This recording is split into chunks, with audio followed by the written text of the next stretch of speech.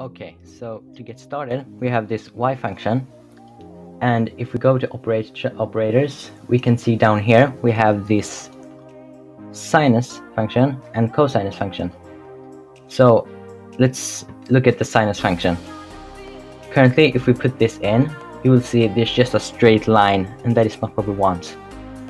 So then we have this time value, and if we put it in, yeah, you can see a tiny bit changes. I think it's 2 pixels.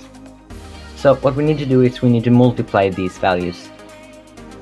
We need 2 of these multiply values, one for the time and one for the whole script itself. So let's start off with setting this value to 1 and this value to 100. And you can see a curve appears. And this 1 is how tight it is. So if we write 0, you can see it's just a straight line. And you see that it gets tighter and tighter until we get to 1, and then it just goes on. And what this value does is how high it is. So 50 is small, and you can see it just gets higher and higher. And how that works is, you can see if we have 0, 0 about here, then it goes up 100 pixels and down 100 pixels. So if we just want it to be 100 pixels in total, we need to write 50. And then you can see it goes down 50 pixels and up 50 pixels. Okay, so what I did was I just replaced it so it only moves up and down. And you can see it moves smoothly, and this is quite useful in many scenarios. So if we now change this value, you will see it goes up and down faster. Well, if we change this value, it will move up and down less.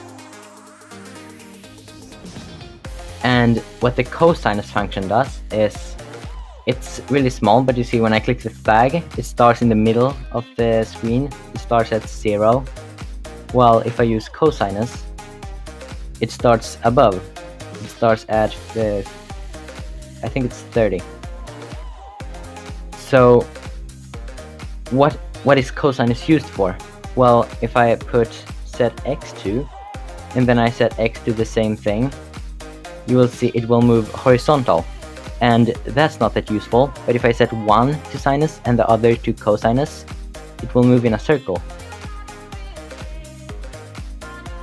Okay, so here I made a quick prototype, because I want this character to go against the way it's facing, and it's currently facing against the mouse pointer, but I need to change the 2 velocity values by the direction. And how I do that is I set them to sinus and cosinus. So let's make x to sinus and y to cosinus, and then we just put direction.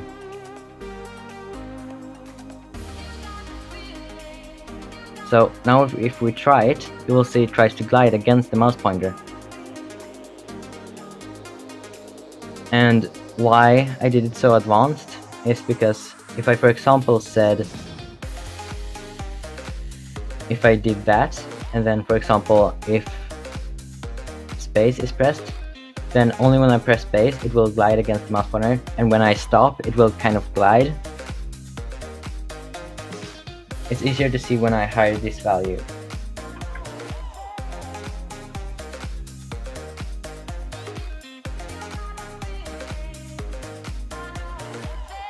And this wouldn't really be possible without the sinus and cosinus function, and therefore it's quite useful.